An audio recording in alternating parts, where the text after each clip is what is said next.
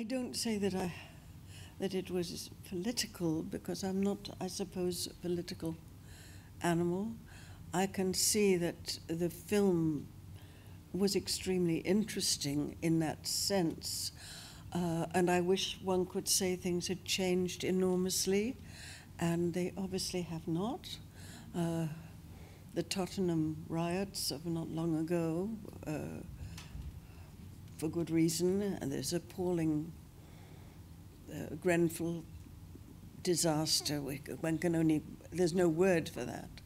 The fact is the country is being run in a very strange manner, as though we have no government whatsoever.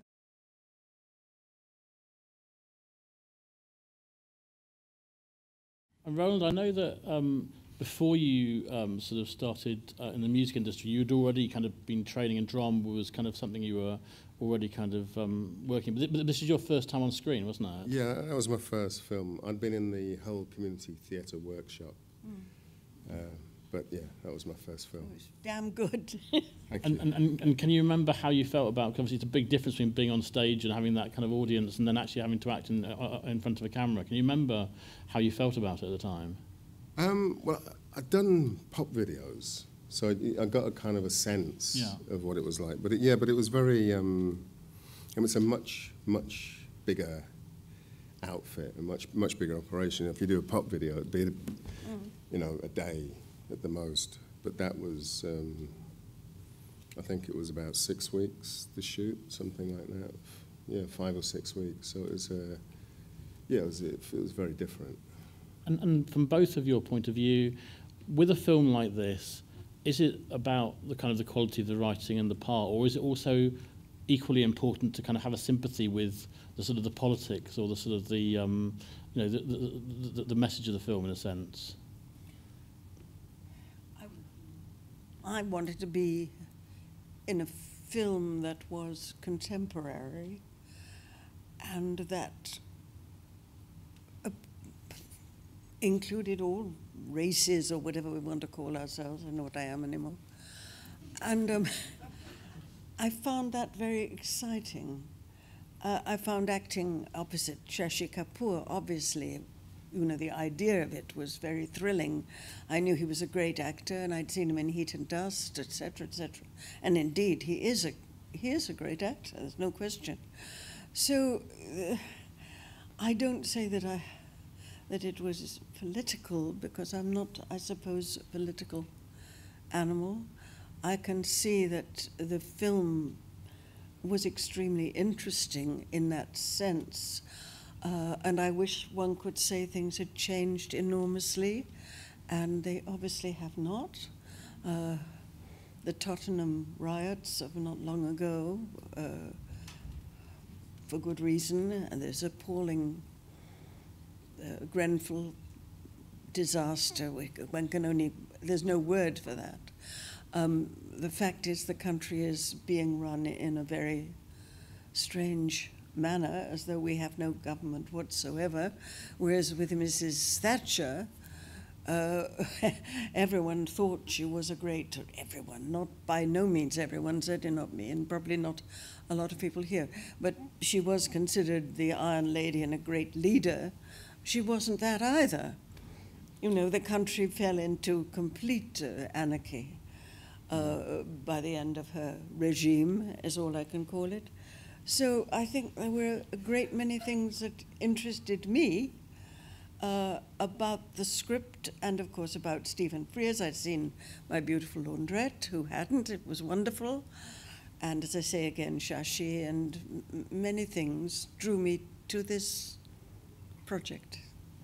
Can you remember from your point of view, Roland, in terms of, as I say, the sort of the political side, was that, I mean, was that important to you, or was it more actually the opportunity to... I just wanted to be in the film. Yeah.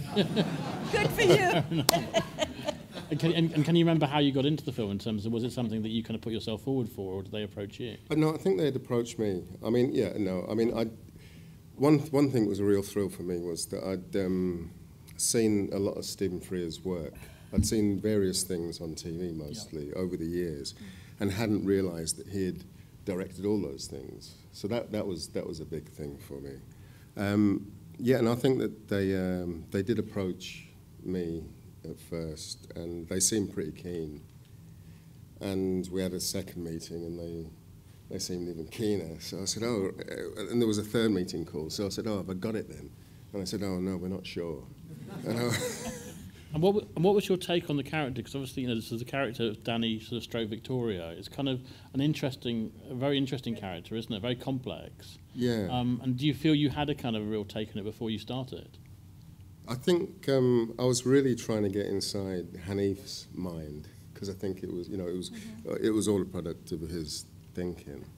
But it was. To be honest, it was really, there was so much coming at me just to be in it, that it was, you know, I was just doing my best to sort of navigate around and just take the whole experience in. And do either of you kind of research the roles you're in terms of, I mean, in terms of your role as a sort of colonial lady, so to speak, and the relationships you had with Rafi? I mean, is that something that you would research, or is that just instinctively as an actor you just you go straight for it? Well, there's no research to be done in that sense.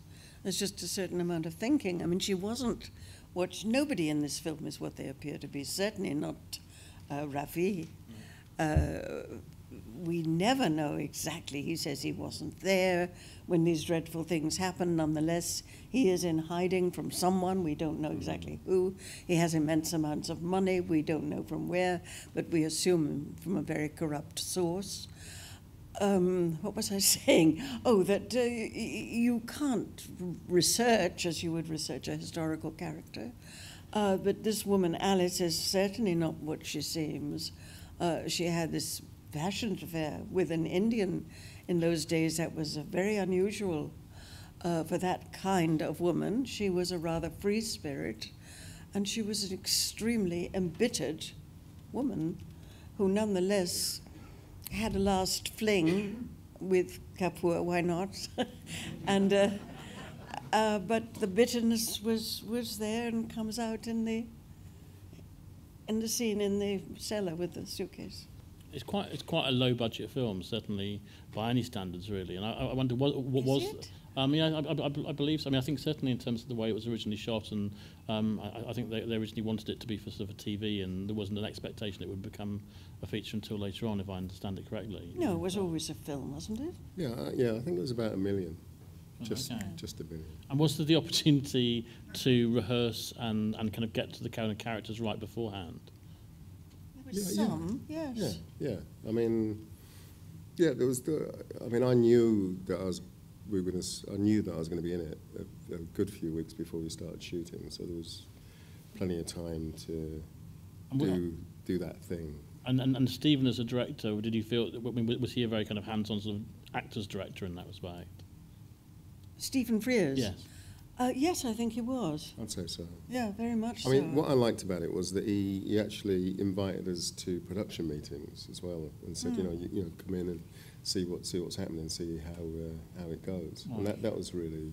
Yes, I agree. Very much an actor's director, and very much including you.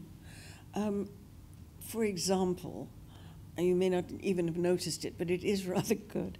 The first time Alice sees Rafi, having not seen him for 20 years, 30 years, whatever, there's a very, very slow opening of the door, and she stands there. And it was very much orchestrated by Stephen Frears, who also said that he'd so admired, and so have we all, the films of John Ford, and that this happened in some film, I don't know, this slow opening of the door and the slow recognition after all these years. It's very effective. I mean, I was looking for it, obviously, because it was a favorite moment of mine, and it may not have been noticed by anybody, but it's there, and he directed it very, very specifically. He's an actor's director, which is rare. Well, was Hanif Kureishi on set, or was he? Yeah, quite a lot, yes. And how did he kind of shape what was going on? Because obviously Steve was directing, but sometimes when the writer is on set, they obviously, especially when they have a collaboration like the two of them do, they often kind of want to... There was the one occasion when there was like Stephen in that ear and there was Hanif in that ear. That did happen a couple of times, yeah. And was he rewriting as time went on, or was the script that you went in pretty much logged? No, there were rewrites as well. There were some pink pages. Yeah. Yes. But not a hell of a lot. But just not really. Where there were gags or stuff like that. And was there room for you to kind of change any of it in terms of any of the actual sort of the actual fit? I mean, you probably wouldn't need to with the Kureishi script, but was there any need for you to kind of change, or was there any kind of moments where you went off sort of script, so to speak? No, I didn't. No, I didn't. and at the time when the film was released, there was kind of, I think it's fair enough to say, there's kind of quite a mixed sort of response to the film in lots of respects. I think probably because it was seen as being a kind of a very left-wing film, and there was a fairly right-wing, certainly parts of the media were very right-wing, and this film, I think, was certainly received by certain people as being very much a kind of left-wing sort of one side. How kind of did you respond to that in terms of when it came out? Not really. I mean, people did. There were some people who did complain about it as left-wing propaganda, but it holds up really well, and it holds up really well as well. Yes, it does. Well, not much has changed. No, very, very little has changed.